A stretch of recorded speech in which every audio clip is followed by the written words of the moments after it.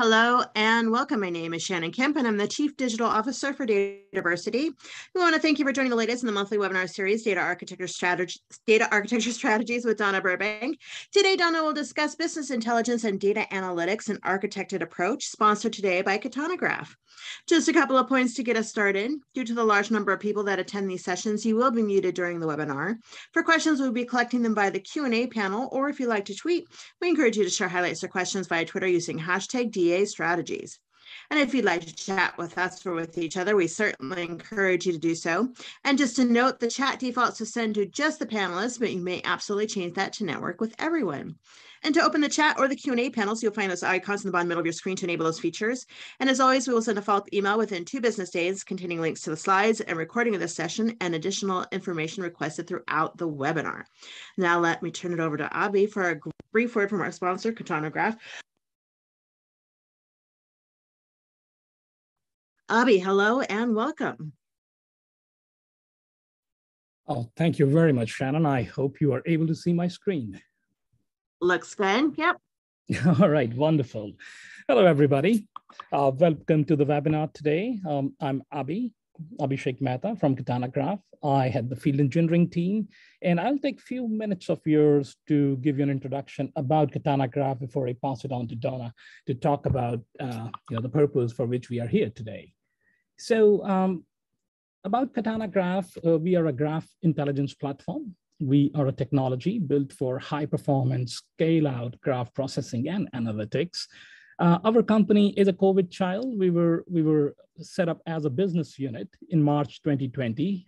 It may give you an impression that it's a very new company, but in reality, our co-founders, Keshav Pengali and Chris Rosbach, have been professors at UT Austin, where our engine was developed over a decade of research by various different DARPA-funded projects. So our technology is very well proven out, and as soon as this business entity was formed, top-notch investors from the world, as you can see on your screen, came back and gave us a pretty big Series A round.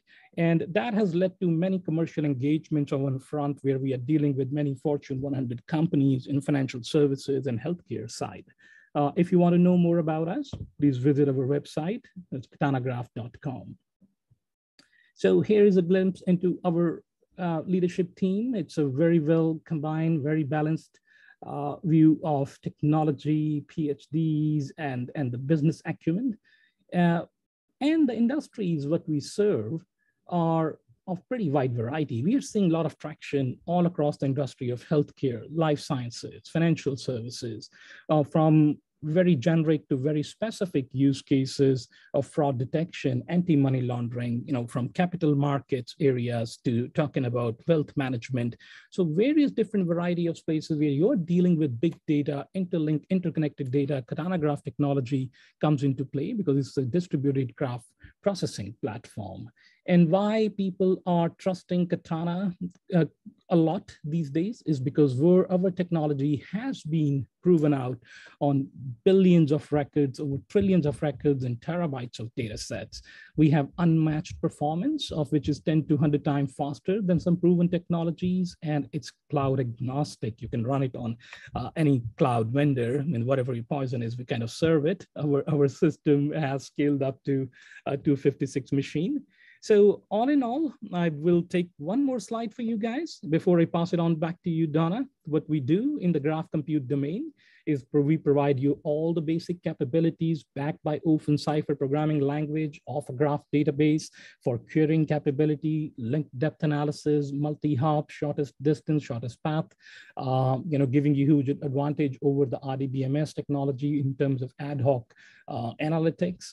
And of course, we have our biggest value comes in graph analytics and mining space, where graph algorithms, which be backed by our on-demand partitioning policies and heterogeneous scalability, can run many complicated graph processing algorithms in parallel. Along with that, we are also seeing a lot of traction with the latest technology trends out there around graph neural networks.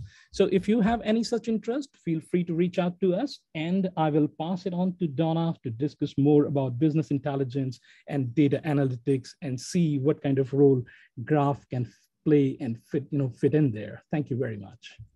Abby, thank you so much for kicking us off, and thank you to Katana Graph for sponsoring and helping to make these webinars happen. And if you have questions for Avi or about Katana Graph, you may submit your questions in the Q&A panel, as he will be joining us in the Q&A portion of the webinar at the end. And now let me introduce the speaker of the monthly series, Donna Burbank. Donna is a recognized industry expert in information management with over 20 years of experience helping organizations enrich their business opportunities through data and information.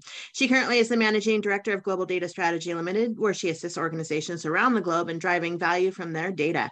And with that, let me give the floor to Donna to get her presentation started. Hello and welcome. Hello, Shannon. Always a pleasure to do these each month, and always nice to see some familiar names in the chat. We have a very loyal following at DATAVERSITY, so awesome group of people. So yeah, without further ado, as I just sort of alluded to, this is a monthly series, so I saw some new names on the list, which is great. If this is your first time joining either this series or DATAVERSITY, all of the previous recordings, and that's always the first question people ask, is that will this be recorded? Will we get the slides? Yes, yes.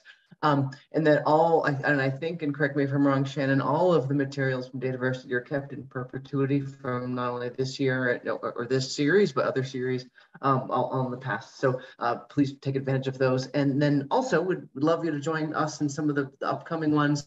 Next month is a topic near and dear to my heart, metadata management.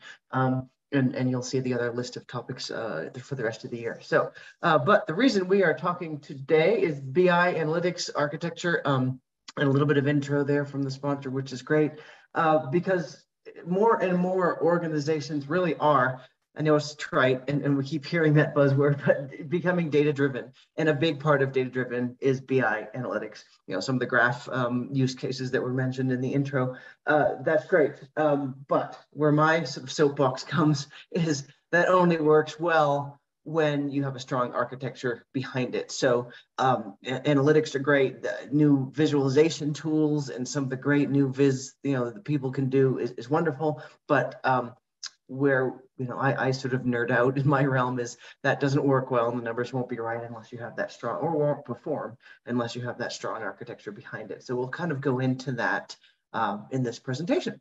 So because we're data driven, we always like to start with stats and data. So each year, Global Data Strategy and DATAVERSITY kind of work together on a trends paper, trends in data management, which I find super interesting because some themes sort of stay consistent, some change year over year, some grow over time.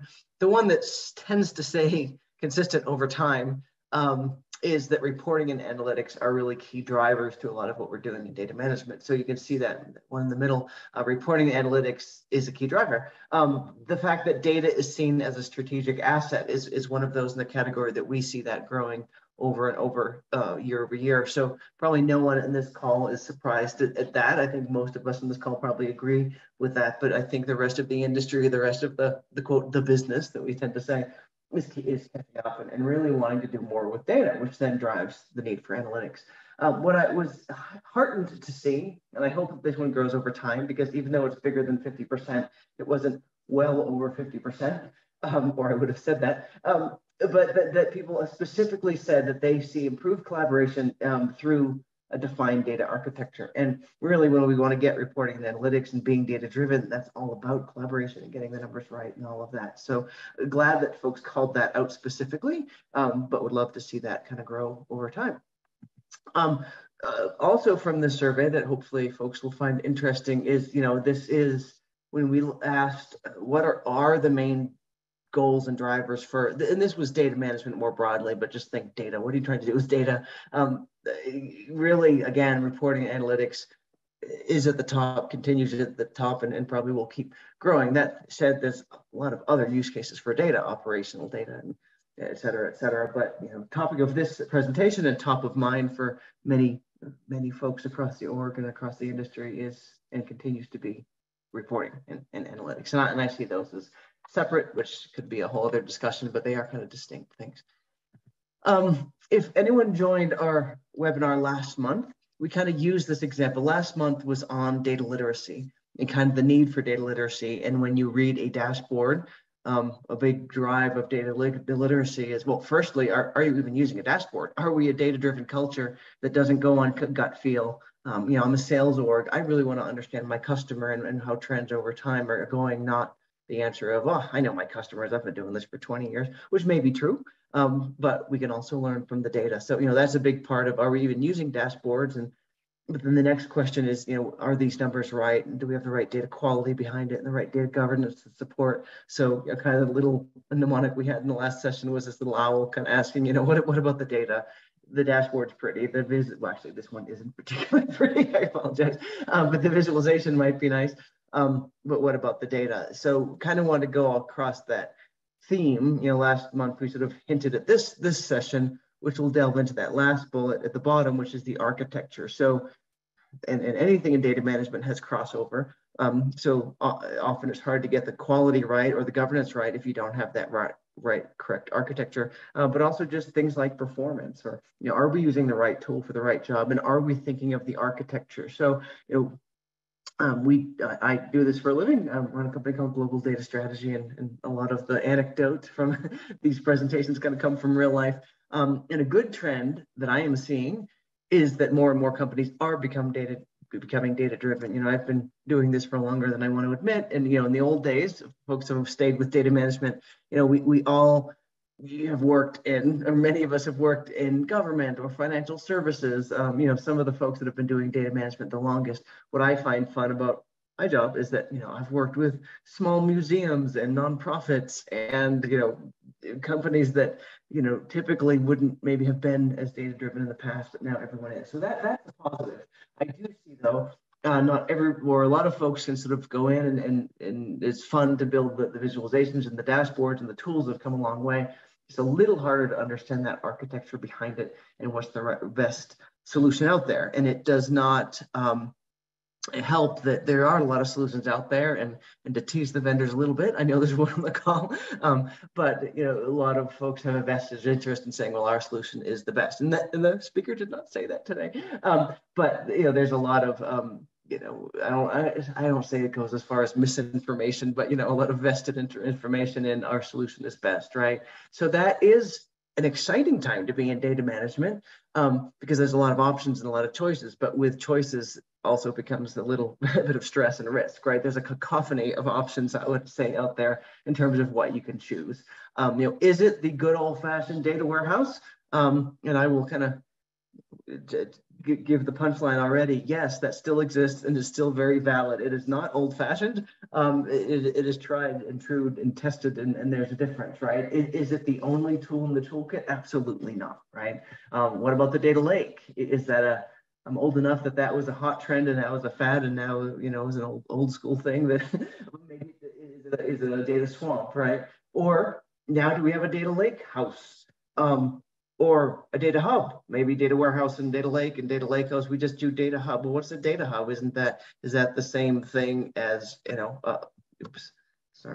MDM hub, a data mesh? That's the new thing. We do data mesh. No, wait, data fabric, data clothing, data. Isn't that the same as data virtualization? I think no. We just need a data catalog to put all our data in one place. No, we don't have a data catalog. I think you mean metadata catalog. Well, no, maybe it's a data marketplace, or let's put it all in a knowledge graph. That sounds great. Or is it relational, non-relational, star schema, SQL?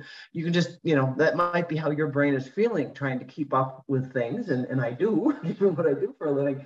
And even I've been doing this for years and years and years. Start to get confused. Did I just miss something? I kind of look around the house and just say, is it a data kitchen? Wait, no, that someone's already come up with that. Is a data table? Like, swear, yep, that one's been used. A data lamp. I don't know. Just look around the room. And I always say with that, and many of us has a. I see a note that I might be fading and coming back. Is the sound okay? Any issues? You're walking away from the mic a little bit, but I am not. I'll just try to. Yeah. Okay, well, I'll keep going. So I always go back to first principles, and I think, universities and schools that are teaching this, that's the best way to think this. What is the right tool for the right job? So, and this isn't the only way to look at things, but it is a helpful point. Is data lamp is that a light bulb moment? Love it.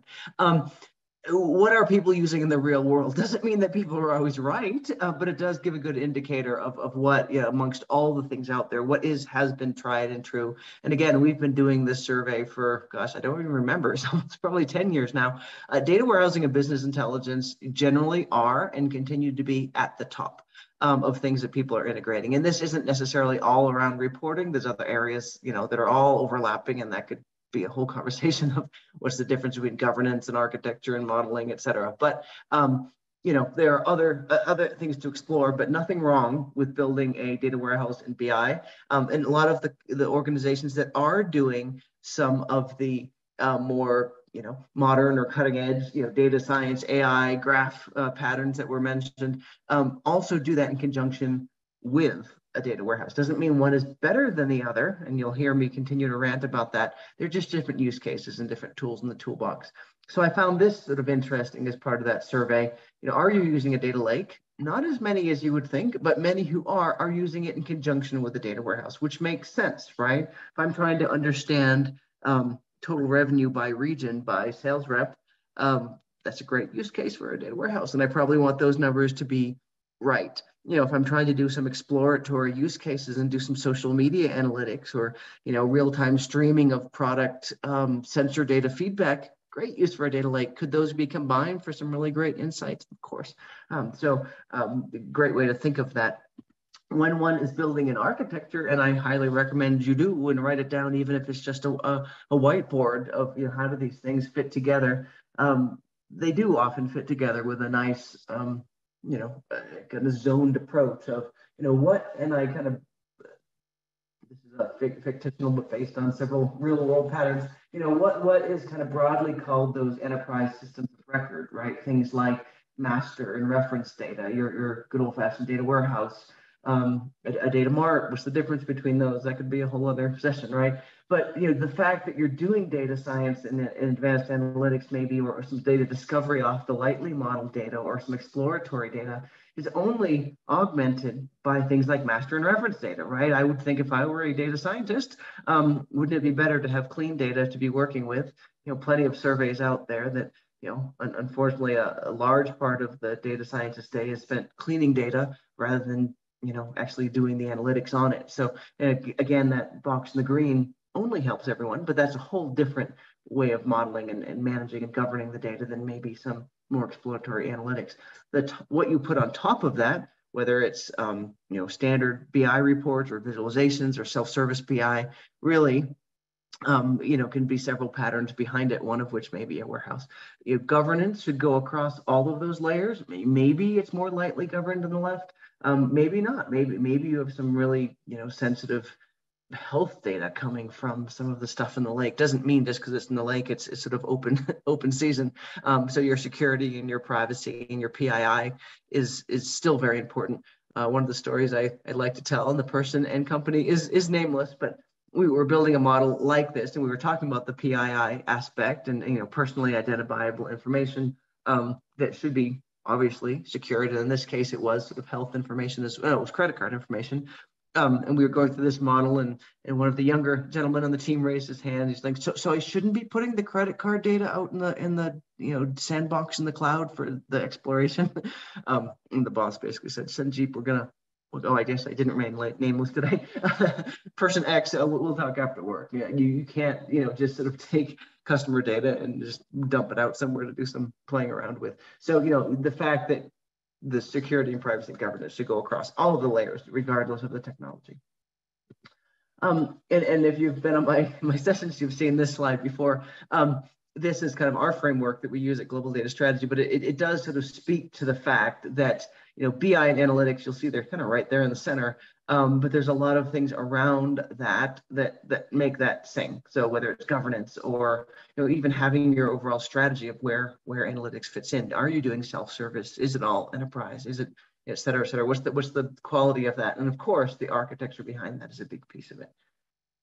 So I did want to kind of get into that idea of the design aspect of data architecture. So some of the things we talked about before were maybe, platform or hardware or styles.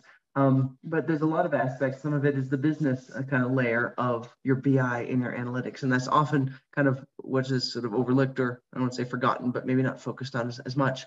Again, if you've joined these, full disclosure, I'm a big fan of data modeling at all levels. I think it, really is a proactive way to understand things. And yes, I have a inventory of data modeling cartoons out there. But here's one, and maybe it's not funny if you haven't done this, and maybe it's just not funny, but we've all probably been here. Hey, we've built the applications, we're done with testing, we've got this great new marketing application, just wondering, what do we mean by a customer? And maybe that's not funny until you've gone through it, but there's a lot of different areas of customer. What is even a customer? And I've been a member of large corporations that have made very embarrassing mistakes. We work with one where they sent out kind of renewal notices to people who are prospects. So when you talk to a salesperson, I'm going to go talk to a customer. Generally, often they mean a non-customer, someone they're trying to sell to, but kind of colloquially, we use the word customer. In this case, they literally went to the kind of, pre-sales database and use that, because the database literally was called customer. Not a great way to kind of do your data governance. A lot of different flavors of mistakes about that, or even, is it a lapsed customer? Does that person on maintenance, does the customer have different account types? Is it a premium customer, et cetera, et cetera? So anyone in data governance or data management or data architecture knows that should be a big part of that. And often, and I don't know, I see less of this, but maybe again, we have a filtered audience because generally folks we work with do data models. But there has been kind of in the past, let's just not do the model. That's so unwieldy and it's going to take so long. It's just a lot faster to just start building it. We'll kind of do modeling later. But I guess my mom used to always say, if you don't have time to do it right, you have time to do it again. And you will answer that question of what is a customer, or what is a patient, or what is a student, or et cetera, what is a citizen. It's just, do you want to do it when you're fixing it, or do you want to do it up front? One of the comments from Gail, every CRM system has that idea of a customer, a contact, a prospect. And, I ranted over Twitter the other day. I was actually reviewing, a model, and it literally had a party related to a thing. And I said, yeah, that's very reusable, but that tells me nothing about this company. One of the things I love about data modeling is you can tell almost everything about a company by kind of a one-page data model. And yes, maybe behind an ERP system or a CRM system, there is a party table or an account table, but how that's filtered, what flags you use, what account types really make a customer. Literally was just on a call right before this going through that. What account types in one of these big CRMs, and how do people use it, and how is it entered, is a big part of that. So to me, this is that business level modeling that absolutely cannot be skipped. But there's levels of data models. There's that business level, whether it's up at the enterprise subject areas, the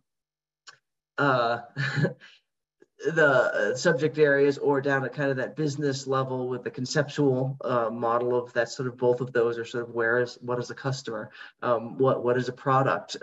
Working with a company right now with full seriousness and no irony of that, says we don't know what a product is in our company. We're successful, we're a multi-billion-dollar company, we're making a lot of money, but if my management asked me to tell me revenue by product, we can't do that. We don't know what our products are. And again, that's your core of the business. That modeling that revealed a lot of interesting things across the data and across the business processes as well.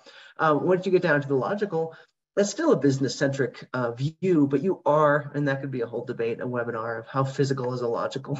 Does it need to have a relational database behind it, or is it kind of business rule-centric? Again, that could be a full webinar, but it really should be at the business level of using business terms, using business logic, and getting those business rules around the data. And both of those are really critical to understanding the business. So that is sort of a definite when you're trying to build those reports. Why does this matter? And we'll talk about this more in the presentation. Please give me a report showing products by customer, by region. What's a product? What's a customer? What's a region? And then I now want to say, what are total sales? How do we calculate total sales? All of that needs to really be defined. And then, of course, the physical model. And I will get into this because I've talked a lot at the business level. But again, years and years of this. Physical stuff is hard and tech is super fun, but most of the problems we run into that we need to fix are at that business level. It's a business rule that wasn't described. Yes, there's performance issues and things like that from having a badly designed database, but generally it's the business rules that are going to cause your big problems. So getting that right up front, super, super important. Beginning with the end in mind was one of the comments there.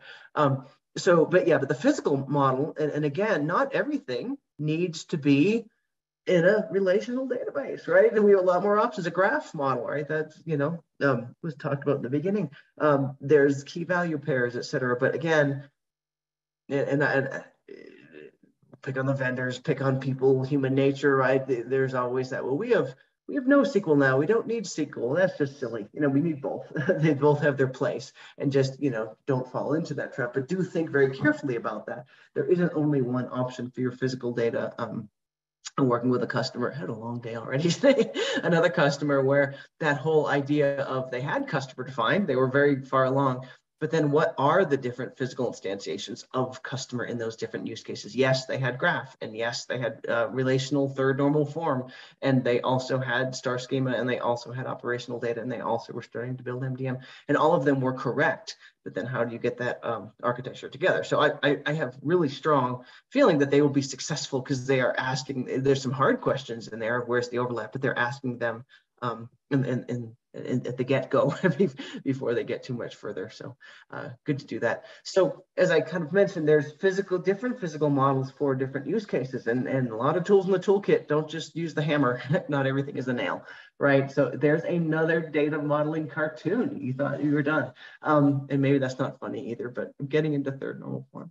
Funny. Okay. So if anyone doesn't know what that is, that's a great way to increase your data quality and ensure consistency. If you're thinking of ACID transactions, these are great when you do have an operational database. I want to make sure that my records match up and I'm using referential integrity.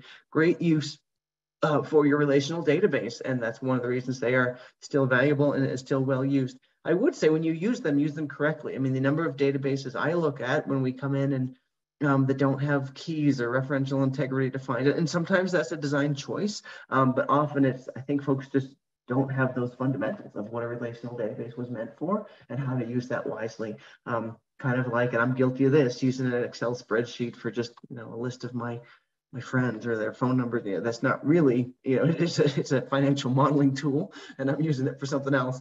And then I complain that the formatting doesn't work well with Excel and I can't, indent things. I'm like, Donna, because you're using a tool for it, not what it's not meant to be. So I do it myself. We all do it. Star schema, and is that still old fashioned? Do we need? I was in a webinar earlier this year. Is the star schema dead? No. I mean, there's part of the reason one does the star schema is for performance. Are the systems built nowadays and the hardware and systems a lot faster that you don't need to necessarily put it in the star schema to get performance? Yes.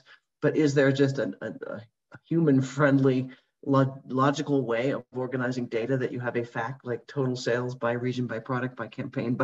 Yes, and so that ability to slice and dice and have a nice semantic layer is still in use and still super, super helpful. However, there's other options. NoSQL. I do want that fast retrieval. I'm building a website and I want high weight data volumes. I do want to have a more flexible pattern for change. Great choice for that.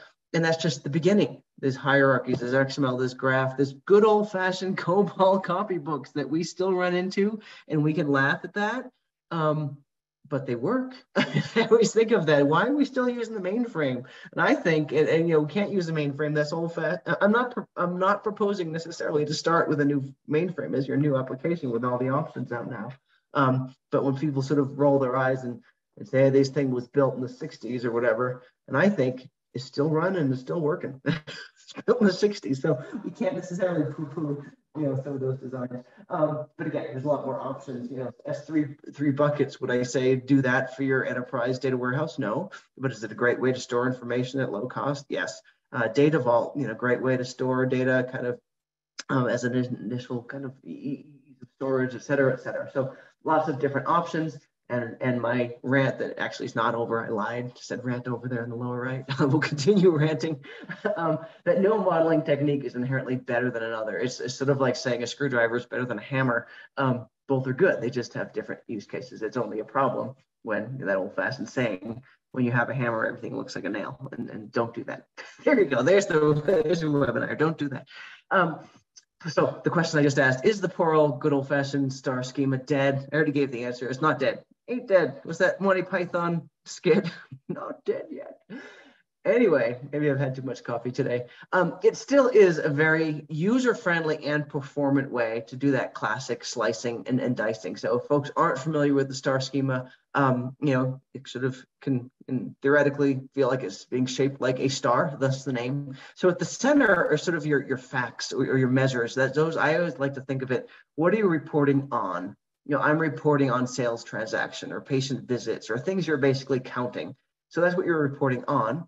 And then the things you're reporting by are generally your dimensions, and I want to report by customer, by product, by, I've said that enough times in this webinar. Often there's this term of, a conformed dimension where that's often your master data or your reference data. No surprise that some of these we talked already, that single view of customer, that single view of product are your master data efforts. And so the more you clean that up, again, the whole topic of this webinar is an architected approach to reporting and analytics. I don't think, and I'll fight them after the webinar, there's any report, data scientist, BI analytics person that doesn't want good, nice, clean master data that they can work with. Do they want to build it? Maybe not. That's a whole discipline. But if someone said, do you want a clean, deduplicated, augmented with industry perfect data of all your customers? Yeah, send it along.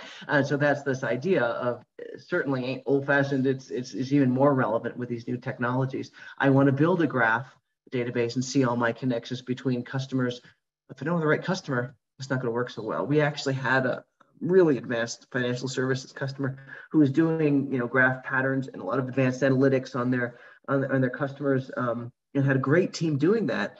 The problem was when they tried to integrate that with their customer list, they didn't have good master data. So they didn't know if Joe Smith was a multi-billion-dollar high net worth customer or Joe Smith was the Joe Smith who had just filed bankruptcy, So people don't always wait for it. And you don't always have to wait for it. I mean, there is a case for, let's do just enough for now. Let's do some graph patterns on the data to get some initial exploration as we build master data. You can't realistically stop the whole company trying selling that to management. We need to stop operations for the next 6 months while we get our master data right. You're literally changing the wings on a moving plane, which makes master data sometimes hard.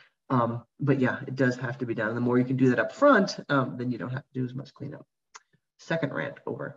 So yes, it is still a good tool to use. It's just not the only tool in the toolbox. And another good old-fashioned, well-used tool that business users love. I had sort of stopped using this a bit in my own practice, full disclosure, and brought it back, the good old bus matrix, which is a nice business-centric tool as you're defining your BI and your analytics. And I walked into a meeting. I get a lot of characters from my clients. And one of them, he was a senior financial analyst, and we walk in the room and he goes, data people, bus matrix. So, and he was sort of getting annoying in sort of a funny way. So we started using the bus matrix, and then we sort of add that in almost every project now because it is just so helpful. Again, what are we reporting by? And there's different flavors of bus matrices.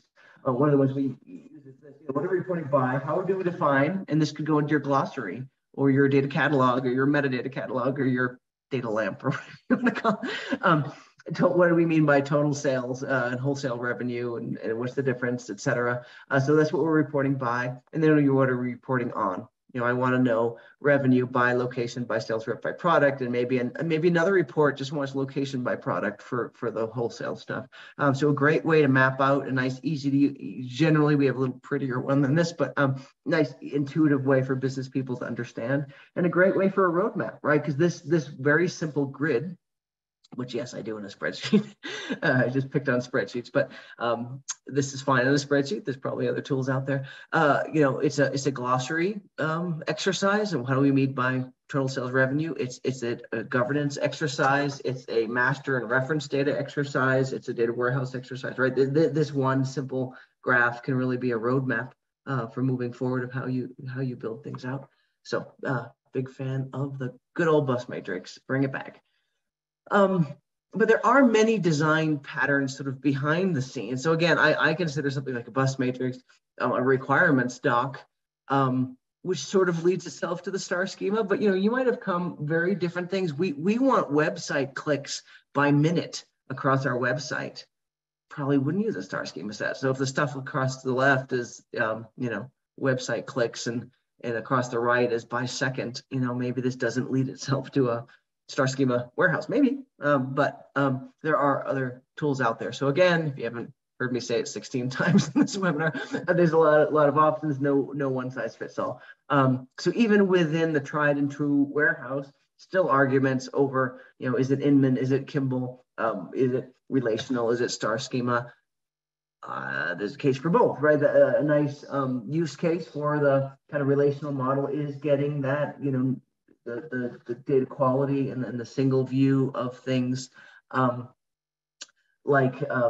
single view of customer and things like that. When I then want to report on it in either an enterprise, a warehouse, or a mart, a star schema is great for slicing and dicing. So yeah, use them both. Go big, right? There's a lot of tools. Data Vault is kind of growing in popularity, especially in Europe. It is a flexible way to store the data as you're discovering it. Is it as easy for reporting? Maybe not. So again, there's good tools for each. That column data, kind of flipping the columns and the rows for performance is another great tool in the toolbox. That might be a great answer to the website traffic thing we were looking at. Or just flatten everything out, right? Why do we need everything in third normal form as a data modeler? My answer is you don't, right? Maybe you do. And again, these can all work together. Maybe you do have it in third normal form to rationalize it and get your master data, and then flatten it for the data science team, because I would love a nice clean list of all my customer data flattened out so I can do analytics on it, right? A graph, a great way to discover those connections and patterns, fraud detection, patterns between customers. And these can also be iterative. So we have one customer who's, their main goal is customer master data, and it will take them years. It's a massive company.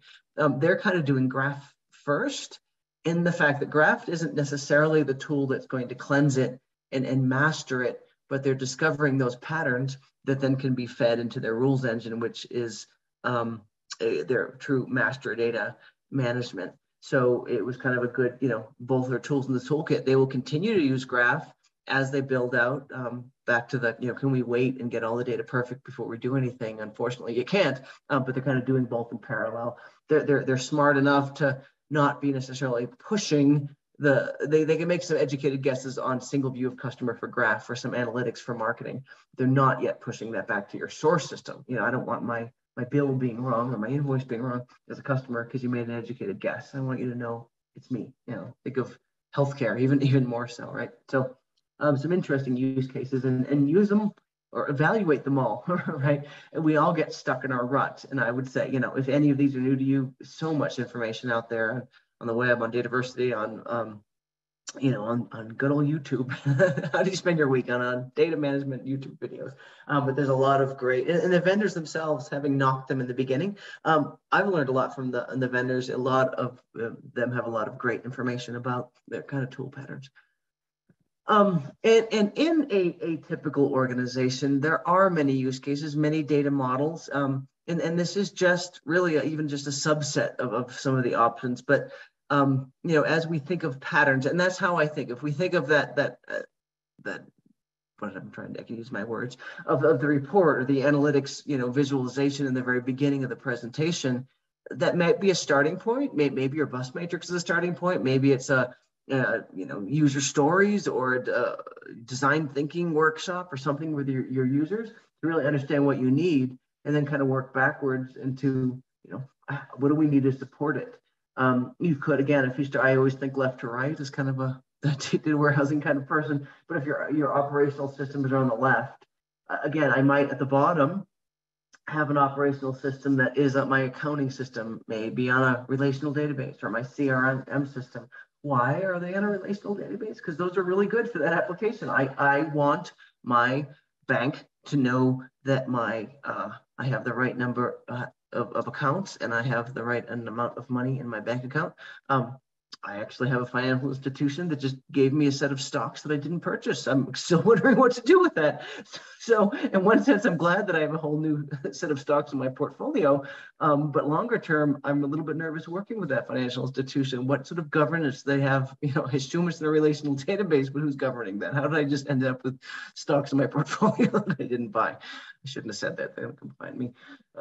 That's one great use case for a relational database.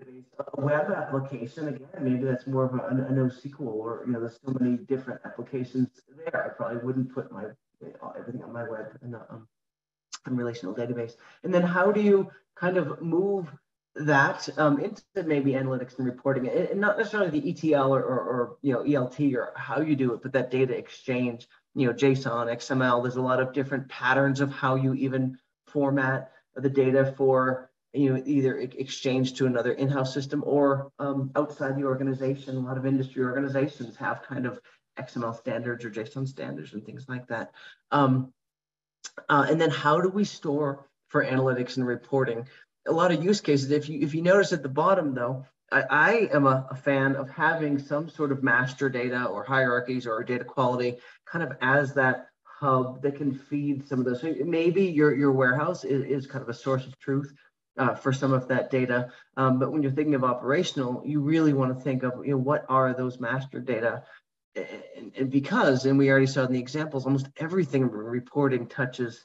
The reason it's called master data and reference data is because it's used everywhere. It's master. It's that master source, and it's referenced by a lot of different areas. So kind of starting with that is going to have a lot of benefit, because then if I want to do a star schema, those dimensions can come from there. I want to make sure my operational system, my stock trading company knows that I'm Donna Burbank that owns AT&T, and not Donna Burbank somewhere who probably lost some stocks because they're in my portfolio. Still flabbergasted by that one. So getting that right is only augmentative. Is that a word? It only can add to these storage areas for analytics and reporting. And it doesn't have to be just one, right? And again, some of the negative of data warehousing, which I'm a fan of, and it works and it still will work, is everything a monolithic warehouse? Maybe it's yes and, right? We have the for financial reporting, we have the corporate warehouse, but maybe I want to do a graph storage for somewhere else, or a data vault for a particular use case. It doesn't all have to be the same.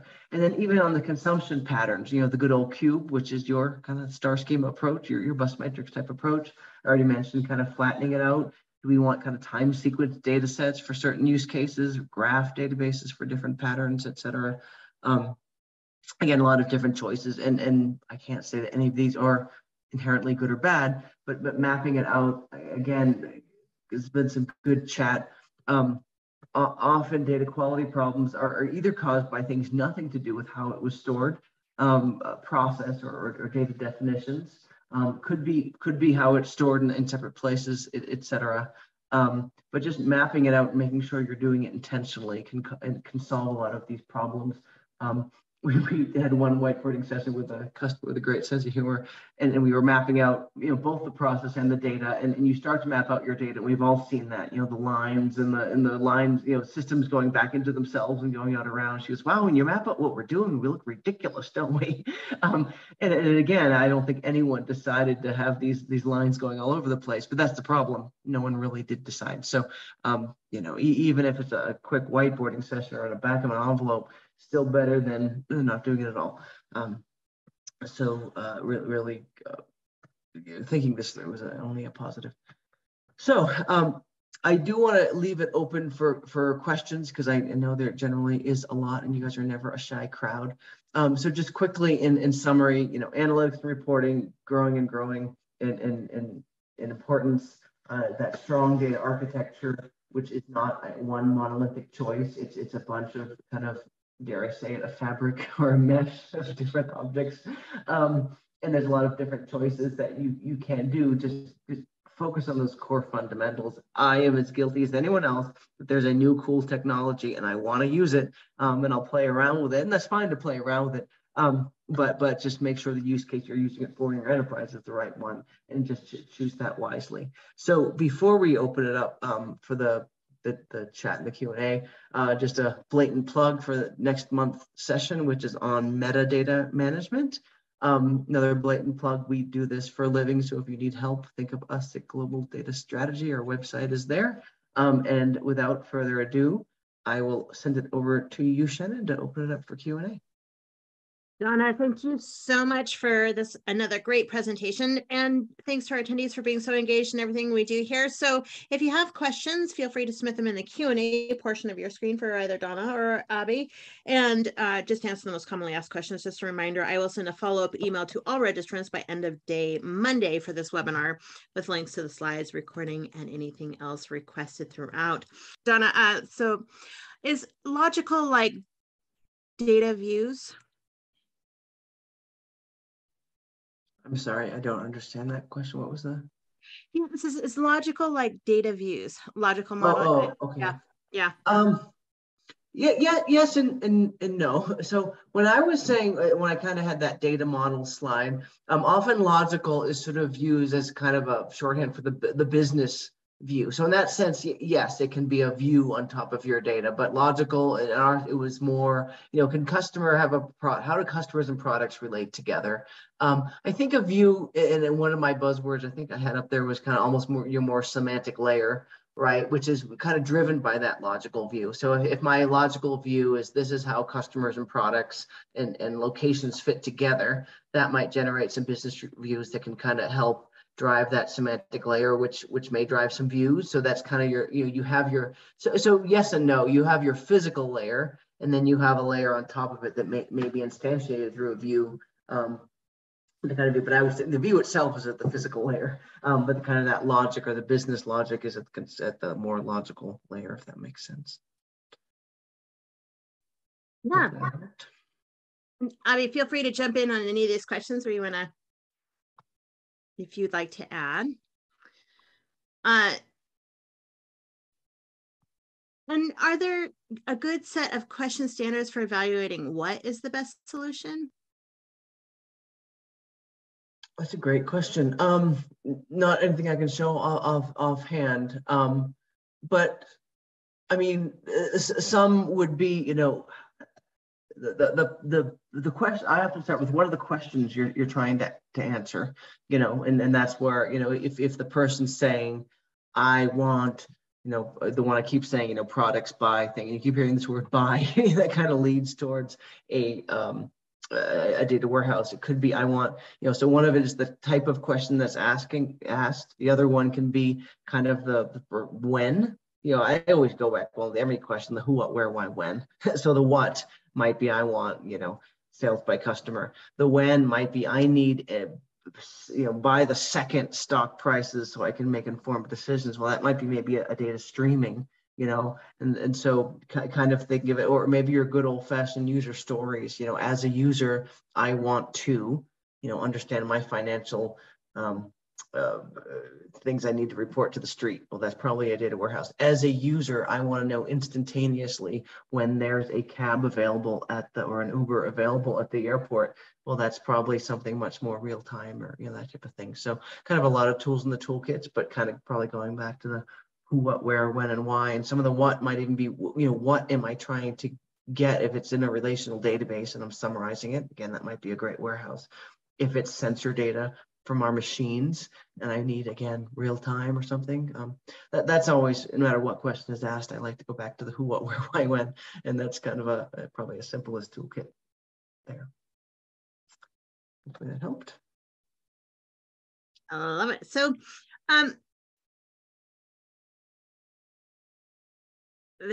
So what is a typical startup time for beginning to use NoSQL options? Looking to augment relational databases, but enterprise raising concerns about time to value. Oh, that's a tough one. I mean, often what is probably a good way to do it. This kind of like exploration phase, and then trying to scope it into some sort of quick win. And you know that from your company, what does fast look like? And that's something, again, a question I always ask it. And you may just have this inherently in you because you work for the company. But I, as a consultant, what is quick? And some folks will say, oh, a year. And some folks say a couple of weeks. And so kind of defining, I'm that nerdy data modeler that always clarifies, what do you mean by? And so what do you mean by quick? And then, maybe a sort of a proof of concept sandbox, being very careful that sandbox doesn't become production.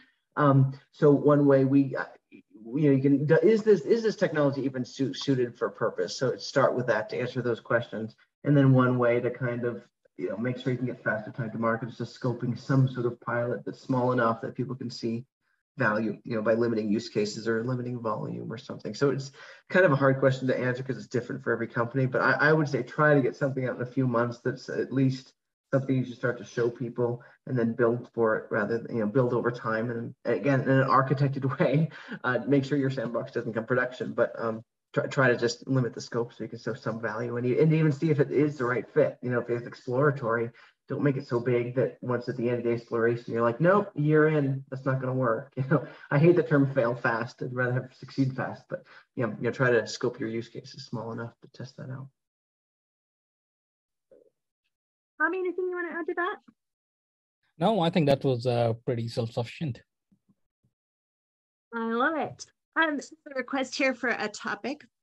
We will be putting together topics for 2023 season here soon, but a session on differences between data mesh, lakehouse, fabric, etc. would be helpful, especially if real-time life examples can be shown. Most articles are so confusing. Everything looks all the same. Anything you want to comment on that, Donna? Well, it was the plug. We just did, what was it? You tell me, Shannon. It was it Data Architecture Online? Yeah. We had a keynote panel just on that topic, and so maybe we can send that in the link. I don't know if that's available to everybody, but yeah, that's good. We are going to be putting together topics for next year. So I both love and hate the buzzwords, but they are out there. So maybe some clarity on what they mean would be a good one. And they will be featured in this year's Data Architecture Online as well, pretty consistently throughout the day. Awesome. So does a data lake provide value if you don't have a quote unquote big data storage need, data scientists or analysts wanting to pump in external data and do ad hoc analysis? I think so. In fact, a lot of folks, the data lake is almost your landing area, your good old-fashioned landing area, the warehouse. And it could be text-based data. It could be non-textual data. It's a, that need for, I don't know everything I want to model before I even start. And I don't want to lose, the beauty of a warehouse is I have it planned and organized ahead of time, but you don't necessarily know all those answers. So kind of having that low cost way to, but it's like your closet. You don't dump too much in there, it becomes garbage. But yeah, that idea of kind of a data warehouse, data lake architecture, or, some, especially the cloud systems, kind of have that idea of just that storage. A pattern is, I would say, yes, you don't need to even have big quote, big data to use a data lake kind of architecture pattern. So in any one of your diagrams, pick one where do you land information architecture? Where do I land information architecture? There's another word I could have added to that. I would say, data architecture and information architecture co-related. I guess information would be more broad. You could have documents in there. You could have, so I think probably my diagrams you could say they're information architecture. They probably aren't as broad because I don't have things like documents. I didn't have everything in there. I also would say information architecture should definitely look at the semantic layer. I suggest information is more holistic than the data, which I tend to think is more of like data and database or data and streaming and things like that.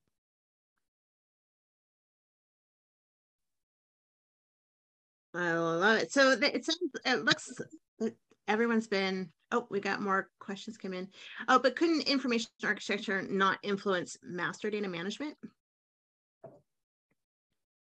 Could it not? There was a double negative there that confused me. It could.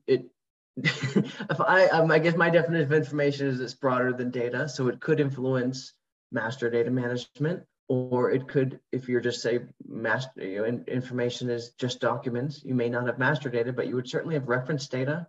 And we've used that as kind of having your reference data as your hierarchies, kind of your tags for documents and things like that. So I think they should still be related. I also just, so sometimes we talk in circles with information versus data versus knowledge versus, but yeah, again, mapping it out, I could be neutral on what you call it, but yeah, I would say data is a subset of the information.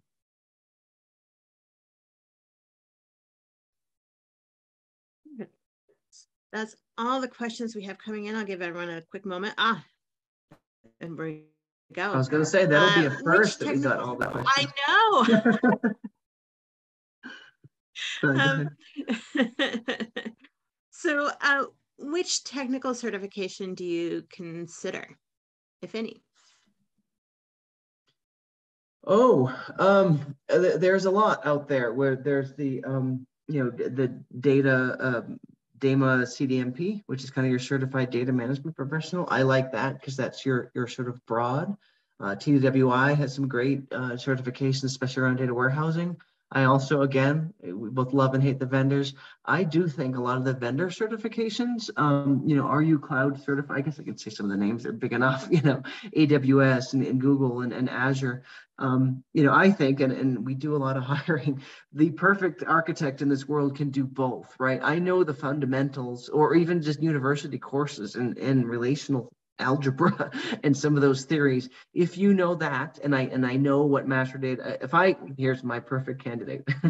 I know what relational algebra is. I also know, data science fundamentals and graph patterns and all of that. So I know like the academic principles. I know enough of CDMP that I know the difference between master data and reference data, and I know the dimensions of data quality, and I can open up something like Azure and understand all of the architectural patterns and be able to know when to use a key value versus document versus, again, I'm talking about a unicorn, but I think some sort of mix of those, of the theory and some of the tools, because the tools are hot and they have their own and I would almost question someone that said they're an architect but doesn't have any certificate, like has never used one of the platforms. Like, you got to roll up your sleeves and have done it, right? So hopefully that's a good mix. And again, a lot of it is out there and a lot of it is very low cost, or some of them are even free. So hopefully that helps.